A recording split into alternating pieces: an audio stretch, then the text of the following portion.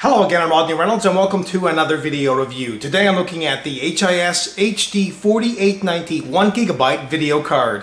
What's included with the HIS Radeon HD 4890 1GB video card is an installation guide, software drivers, a full game of Stalker Clear Sky, a case badge, one DVI to VGA dongle, one DVI to HDMI dongle, a 6-pin power supply adapter, and a Crossfire bridge. The Radeon HD 4800 single GPU series video cards are currently available in models ranging from the 4830, which is the slowest, to the fastest 4890. The HIS HD 4890 video card has a PCI Express interface of 2 compared to the older video cards which had a PCI Express interface of 1. This video card is based on the RV790 core, which is built on the 55 nanometer manufacturing process and has 959 million transistors.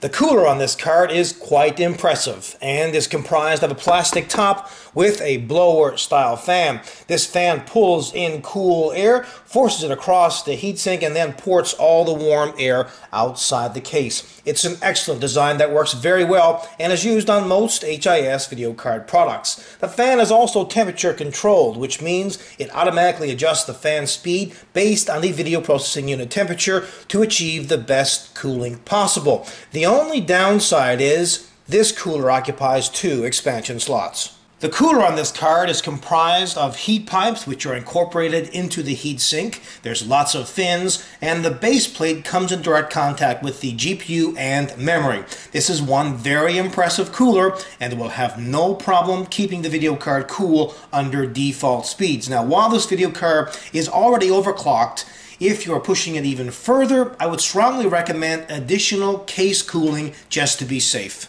It has 2 DVI connections, a video out connection, and requires 2 6-pin power cable connections. The maximum power consumption of this video card is 190 watts at maximum load and 60 watts at idle. So, a quality power supply that can handle the load is very crucial, especially in a multiple video card Crossfire configuration. The core speed on this product is 900 MHz, and the 1GB of GDDR5 256-bit memory is 3.9 GHz DDR. It comes with 800 stream processing units for vertex, pixel, and geometry data, 40 texture units, and 16 raster operations. The fill rate is 14.4 gigapixels per second. The texture fill rate is 36 gigatexels per second, and the memory bandwidth is 124.8 gigabytes per second. This video card has too many technologies to mention in detail in this video, but let me cover the main ones. Custom filter anti-aliasing, unified super scalar shader architecture, tessellation, high definition multimedia interface output support, and DirectX 10, which is exclusive to Windows Vista operating system. DirectX 10 is the key technology that stands out because it offers much better graphics than DirectX 9. In this video, you can clearly see the difference between DirectX 9 and DirectX 10. DirectX 10 offers dynamic lighting, added detail, realistic shadows, richer scenes, complex environments, and so on. This is possible because it manages data transfers between the CPU and video card much better.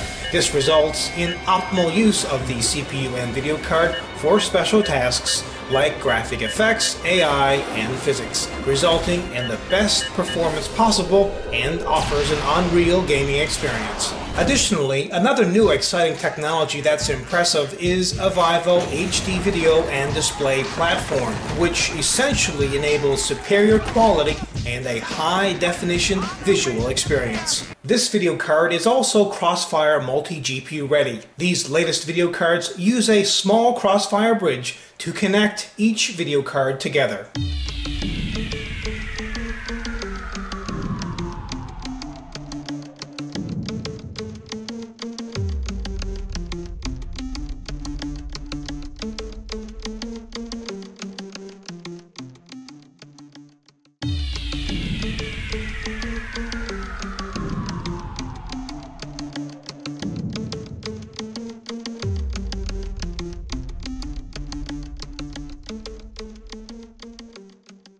If you're in the market for the fastest single GPU video card, keep this one at the very top of your list. It has all the latest and greatest technologies, including Havoc physics and DirectX 10.1, so we'll support all the latest and greatest games. Overall, this is a 100% kick-ass product.